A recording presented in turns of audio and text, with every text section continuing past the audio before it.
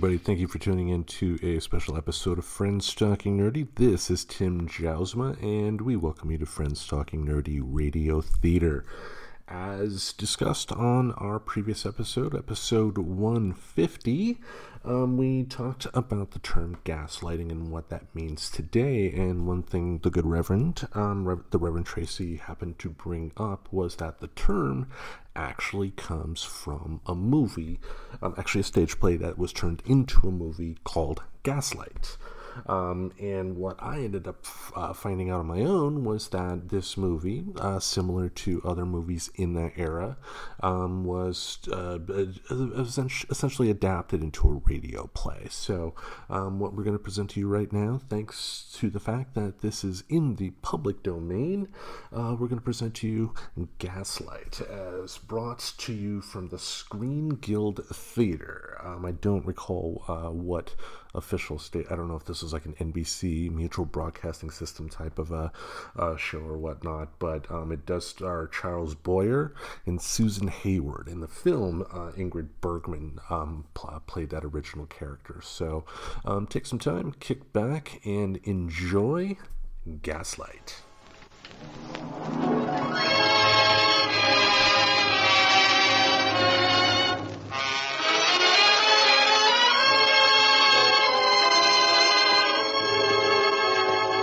Lady Esther presents the Screen Guild Players.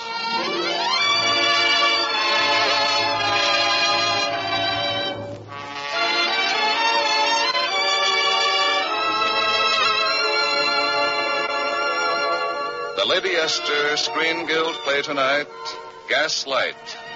The starring players. This is Charles Boyer. And this is Susan Hayward.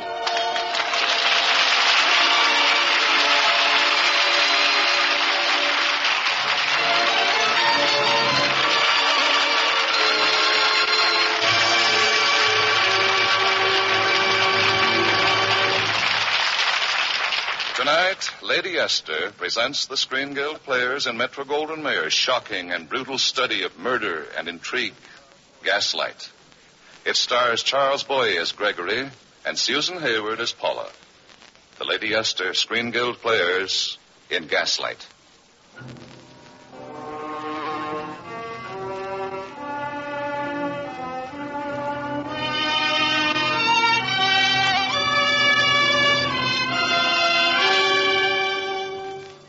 Number 9, Thornton Square. A house in London. A house filled with many memories for me. With the echoes of music and laughter and happiness. And something else. With fear. Black, choking fear that I shall never forget. Number 9, Thornton Square. I hadn't seen it for years. Since I was 14. Since they sent me to Italy to live and study music. And forget the awful thing that had happened. It was taken for granted I should prepare for the opera. But I knew I'd never sing like Aunt Alice. Her voice had been one in a generation. Still, I might have gone on working and hoping if my teacher hadn't hired a new accompanist. His eyes were dark, and his voice was soft. Within 2 days, I was in love, and within 2 weeks, I was married. Paula, wake up. Come and look at the morning. It's much too lovely to sleep. I'm not asleep. I'm dreaming, but I'm not asleep. May I ask, what are you dreaming about? You and me, our life together, a lovely life, and every day starting with a morning like this. With the sun rising, lighting your hair as it does now. Ah, Paula, if I can only capture it all in my music. You will, darling. I know your concerto will be great and wonderful. When will you start on it, Gregory? Oh, one day when we've had our honeymoon and settled down in a home of our own somewhere. Where? Where would you like us to settle?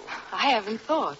Paris, perhaps. Paris? Or Rome? Or how would you feel about London? London? Paula, if you'll promise not to laugh at me. Of course I'll not laugh. What is it, darling? Oh, it's an idea that's been with me for years. I was in London once in the winter. I used to look at those quiet houses in the little London squares and long for a home like that with a woman I loved. Could we settle down in London? Not in a house in a square, perhaps, but... Paula, why do you look like that? Because there is a house in a square. What house? 9 Thornton Square. She left it to me. Oh, you mean Alice Alquist, your aunt? My mother died when I was born. I never knew anything about her or my father. I always lived with Aunt Alice. Then, after it happened, I never went back. But that house has been in my dreams for years. Oh, my dear. It's strange, though. I haven't dreamed of it since I've known you. I haven't been afraid since I've known you. Oh, Paula, if that is true, it makes me very happy. It is true. I'm not afraid anymore. I could even face that house with you. Oh, no, Paula, beloved. I wouldn't ask it. Yes, you shall have your dream, Gregory. You shall have your house in the square. 9 Thornton Square.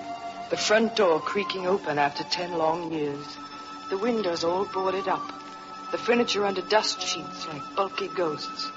I was almost afraid to go in, but Gregory... Come, Paula. Don't stand there in the doorway. Gregory, will you light the gas, please? Oh, of course.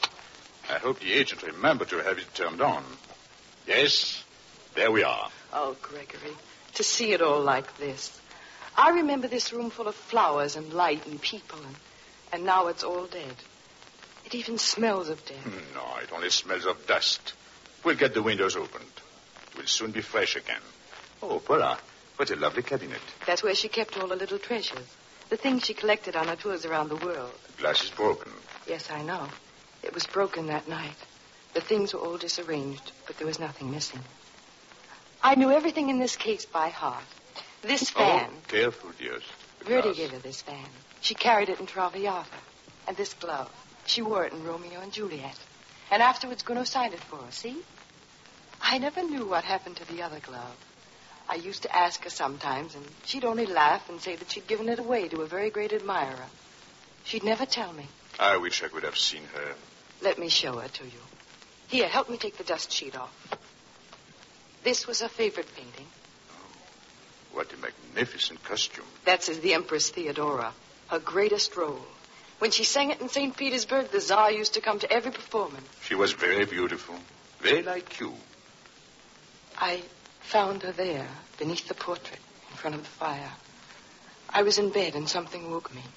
I came running down the stairs frightened, as if I knew what had happened. Oh, Paula. She'd been strangled. Her lovely face all... Oh, darling, please, you mustn't do this to yourself. It's these things, Paula. They remind you of her, so we'll put them away, and you'll see this house will be happy again. Oh, I hope so. I hope so, Gregory. Where can we put them, Paula?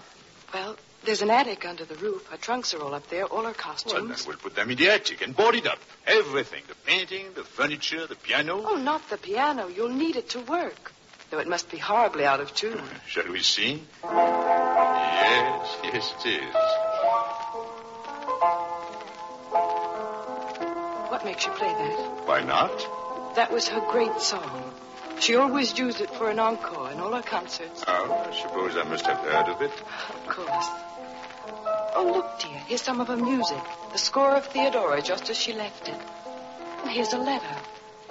Dear Miss Alquist, I beg of you to see me just once more. I followed you to London to... Gregory, it's dated March 23rd. That was 2 days before she was... Where did you find that? In this score. She must have left it there. It's signed Sir Gay Bauer. I don't remember any... Give it to me! Oh, Gregory, what is it? Why should this letter upset you so? I'm sorry, Paula. I'm upset for you. All these things reminding you of her. You said that you had lost your fears, and everything you touch here brings them back. Oh, my dearest. While you're afraid of anything, there cannot be any happiness for us. Forget her, Paula. Promise me. Of course, dear. If you ask it, I promise.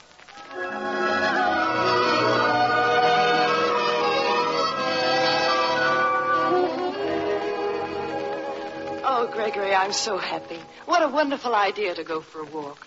Why, it's been weeks since I've been out of the house. Well, the weather hasn't been very nice. I know, but sometimes it does get a little lonesome with you going off to your studio every night. Darling, I'm working on my concerto. I can work here. I know. But if we could just have some people in. Not a party, nothing like that. Paula, I thought we were still on our honeymoon. Oh, of course we are. Paula, do you remember what day this is? How could I forget? 3 months ago today. Yes, the 3 happiest months of my life. I have a present for you, Paula. Look. A cameo brooch. Gregory, where did you find anything so beautiful? It belonged to my mother, and before that to her mother. Now it belongs to you. I shall wear it always. Please, pin it on for me. No, I'm afraid the pin is not very strong. Perhaps you'd better not wear it till I have it mended. But, Gregory, You might lose it. You know, you are inclined to lose things, Paula. I am? I never realized it. Just little things. I'll put this in your bag for safekeeping. Now, you'll remember where it is. Don't be silly. Of course I'll remember. I was teasing you, my dear. Let's go for our walk.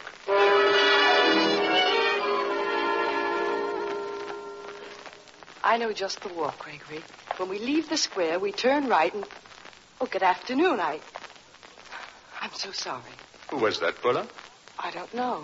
He started to lift his hat, and I thought... Do you usually speak to people you don't know? No. I thought perhaps I might have met him somewhere. It really doesn't matter. Darling, here's where we turn.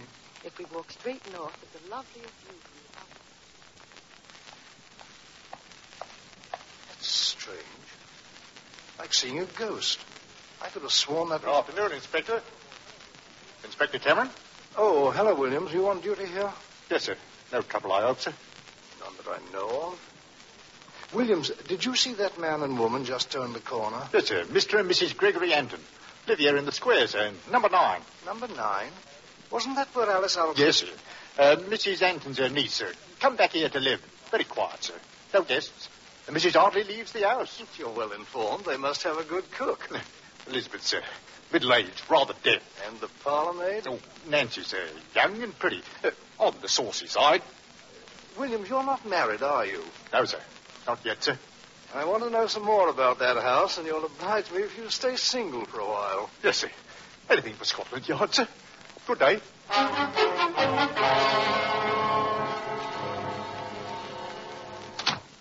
Gregory, why did we have to come back so soon? I could have walked and walked. It is better not to overdo it, Paula.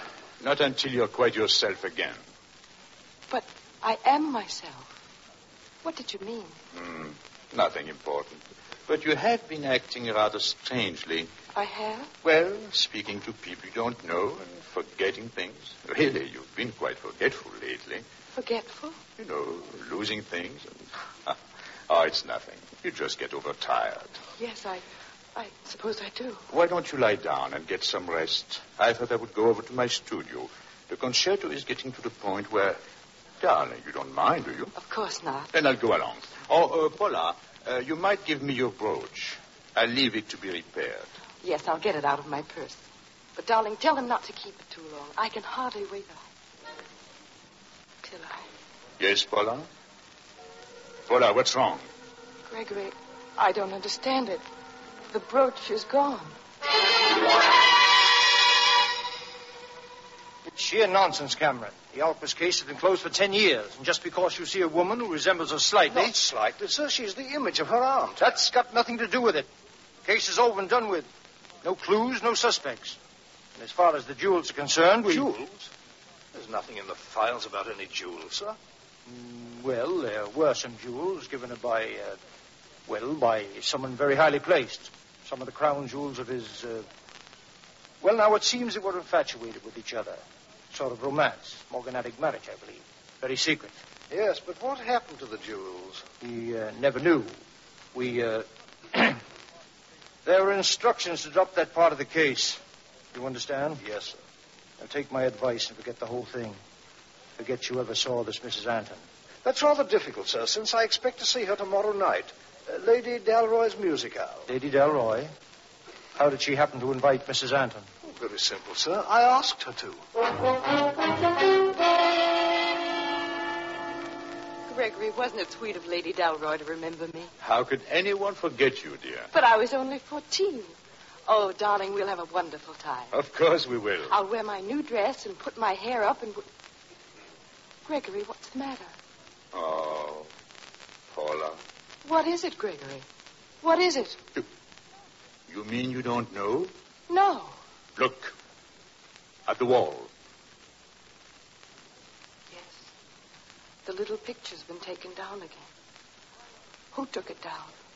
Why was it taken down? Why, indeed. Why was it taken down before? Would you please get it from wherever you've hidden it and put it back in its place? But I haven't hidden it.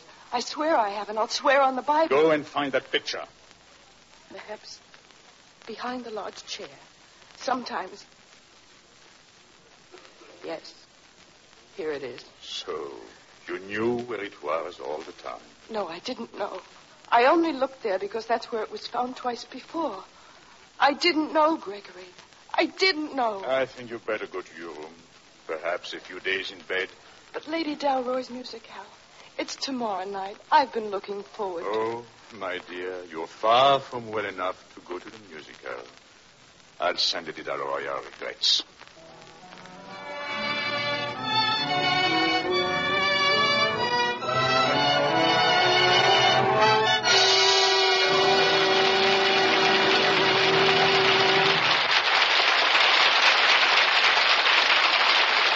The second act of the Lady Esther Screen Guild play will follow in a moment.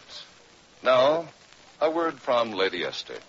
Have you ever worn an unbecoming hat and hated it, but didn't know just why?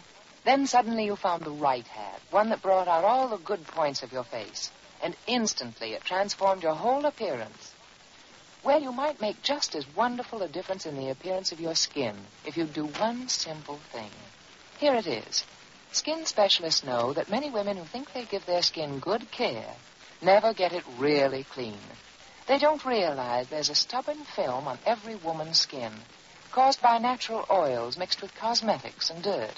You can't see or feel this stubborn film, and ordinary cleansing fails to remove it. You think your skin is clean when it isn't.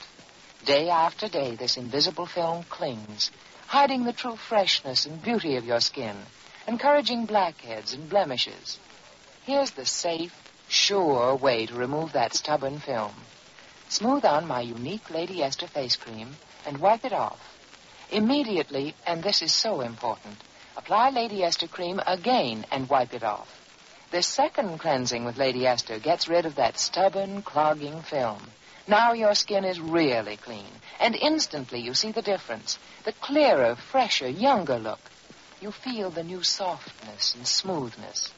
The very texture of my Lady Esther cream is unique, so soft, so effective. That's one reason why my cream cleanses so thoroughly.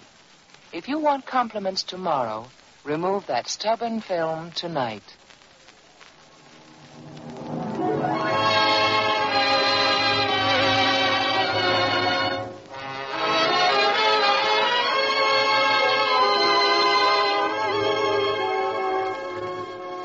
And now, Lady Esther presents the second act of Gaslight, starring Susan Hayward and Charles Boyer.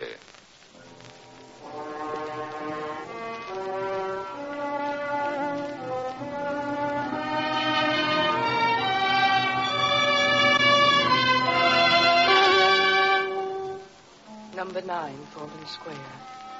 From that day on, the house was filled with a nameless terror.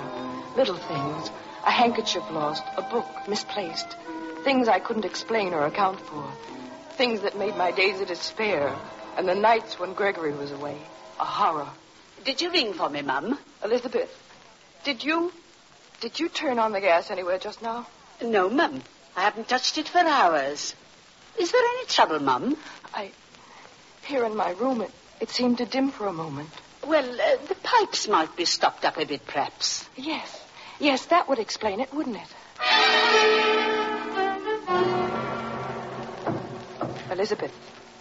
Elizabeth, don't you hear it? Hear what, Mum? Those sounds, those noises up there. Listen. There are sounds up there, aren't there? Like someone moving about. Please, Elizabeth, tell me you hear them. Well, Mum, the truth is I don't. But then my hearing's not very good, you know. No, that's right. You don't hear well at all, do you? Gregory, please, I've got to get out of here. I've got to be with people, talk to people. Gregory, I'm afraid. Afraid? You never told me that before. I'm telling you now. I'm afraid of this house. I hear noises, footsteps. I imagine all sorts of things when you're not here. Yes, I was afraid it would come to that. To what? Gregory, are you trying to tell me that I'm insane? It's what I'm trying not to tell myself. But it's what you think, isn't it? It's what you've been hinting and suggesting for months now. Ever since... Since what? Since the day I lost your brooch. That's when it began. No, it began before that. The first day here, the day I found that letter. Yes, I remember. I can still see you standing there and saying, look at this letter, and staring at nothing. At nothing? You had nothing in your hands. But... Now, perhaps you will understand why I cannot let you meet people. Gregory. I've been thinking about it. Possibly I'm wrong to try to handle this myself. The case is one for people who are trained for such things. Voila, we shall have visitors, and shortly. A doctor? 2. Yes, I think that 2 is the required number.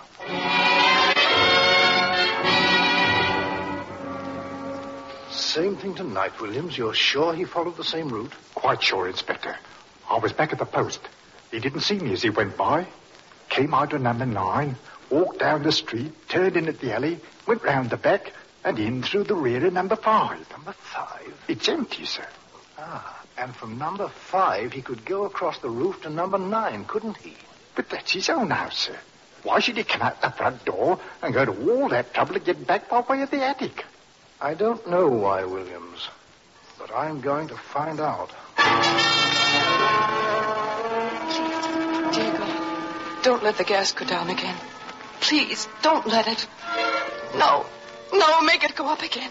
Make it go up. Mrs. Anton. Mrs. Anton, Mum. Yes, Elizabeth? Mrs. Anton, there's someone here. I tried to tell him, but he wouldn't. It's quite all right. I'll explain it myself. Mrs. Anton. No, he isn't here. My husband isn't home. I know, Mrs. Anton. It's you I want to see. You're the man who... Well, I won't go with you. You can't make me go. Mrs. Anton, I want to show you something. Look at it, please. A white glove? Now read the inscription on it. To Brian Cameron, my greatest admirer, from Alice Alquist. It's the other glove from the case. She gave it to you? I was 12 then and infatuated. Now will you trust me? Yes, Is there anyone in the house besides us and Elizabeth? No. Why? Well, the gas just went down. I thought perhaps... The gas? You saw it too. Of course. Then it really happens. I don't just imagine it. Imagine it? The gas dimming down and the sounds in the attic. Every night when my husband goes out, I thought... Wait. Listen. Are those the sounds you mean from up there? Yes. Mrs. Anton, what's up there in the attic? All my aunt's things. Her clothes and stage costumes and trunks and furniture. But the door's boarded up. You can't open the door. There may be other ways. But who? You know, don't you? You know who's up there. Oh, no. He'll be coming back soon. Does he have a gun? In his room, in the desk. We'll have to hurry. Come along.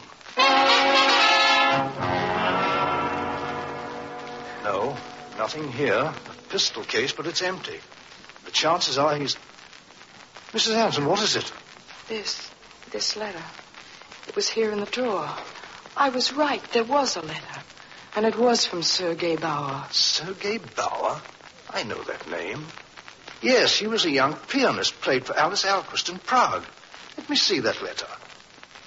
Dear Miss Alquist, I beg of you to see me just once more. I followed you to London to... Mrs. Anton, I have a letter too. Here, have a look at it.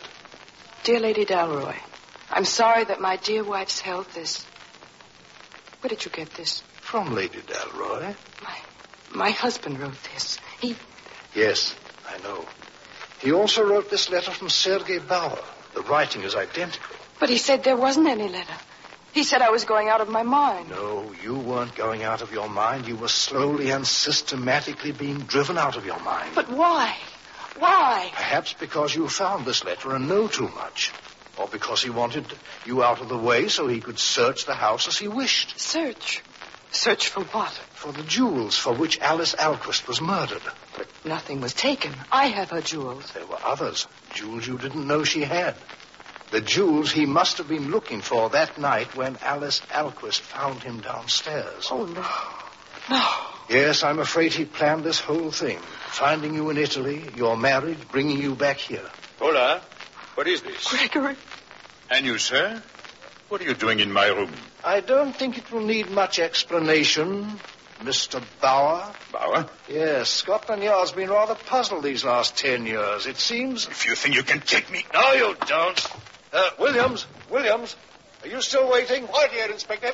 Well, you're hardly any use down there. Come along and truss him up.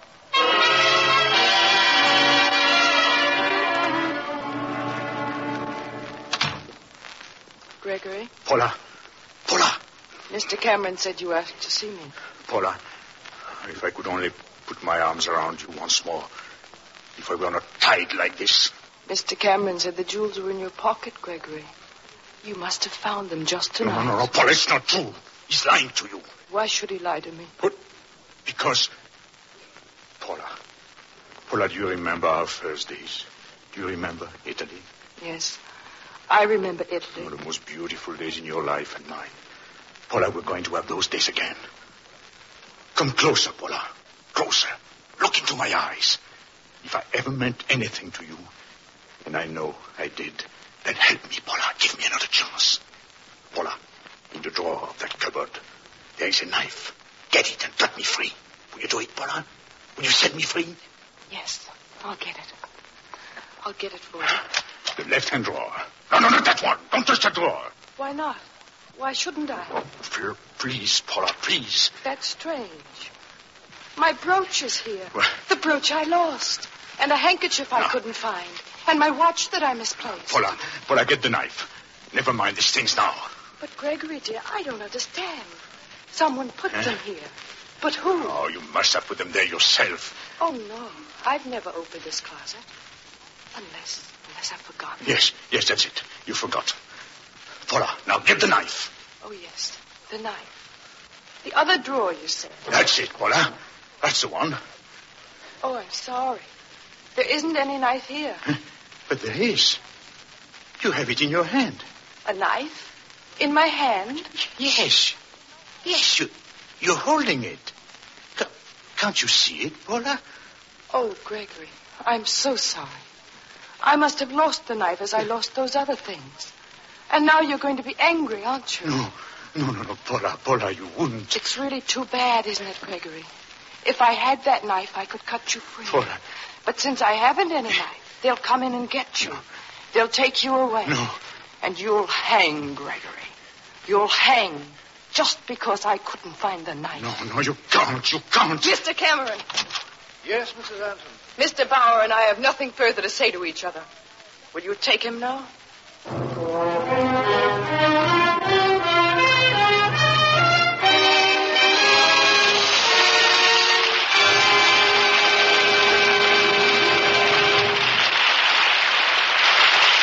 Thank you, Charles Boyer and Susan Hayward, for an absorbing story. Believe me, we shall all remember your performances for a long time.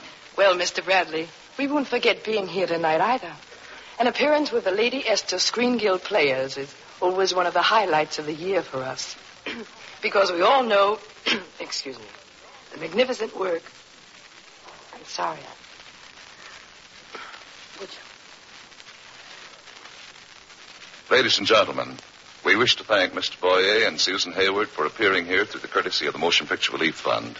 Now, before we tell you about next week's show, here's a word from one of America's best-known beauty authorities, Lady Esther.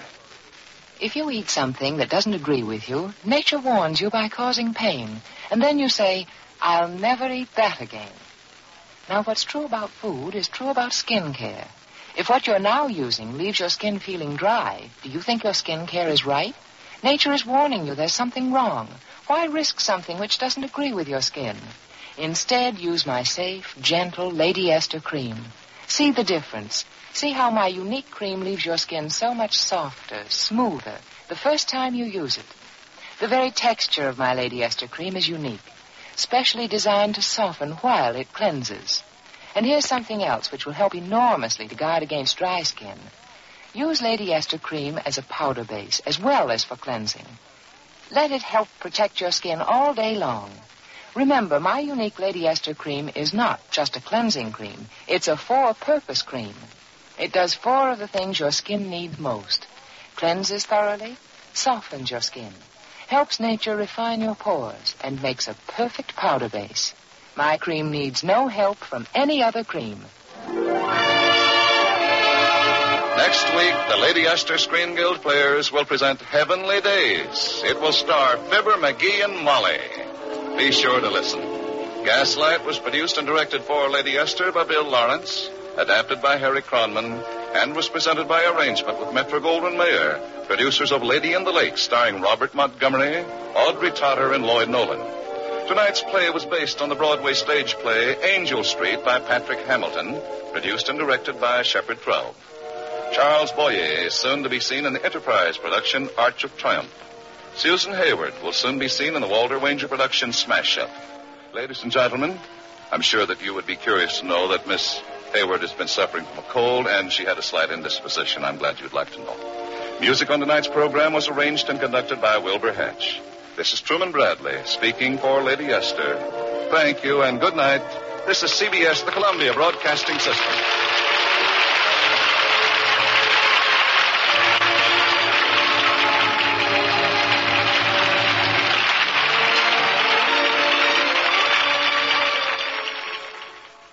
Subscribe to Friends Talking Nerdy on iTunes, the Google Play Music Store, as well as Spotify. Remember to support Friends Talking Nerdy on Patreon. Goodbye, darling.